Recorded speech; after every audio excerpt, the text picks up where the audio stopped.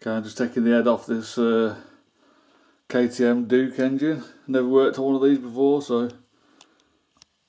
just learning a bit. So the timing lines on the cams are there and there, level with the head, or level with that seal, that cover there. 2 more lines on that side, so they all line up. So that's your, it's at top dead centre as well. And also this timing mark here lines up with the side of the engine.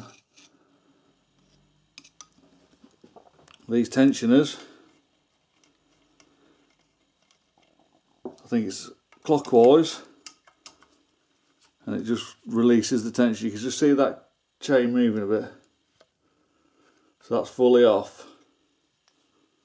Let's just give it a bit of looseness. If you want to set it, you can either turn it left,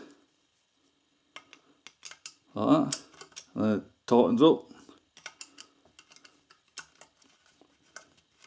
or you can just hit it, just tap it with your screwdriver, and it should let it off, as it did then.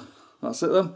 So that's your timing marks there for your cams, your crankshaft timing mark on your engine case and on your flywheel, and then your tension's easy to set.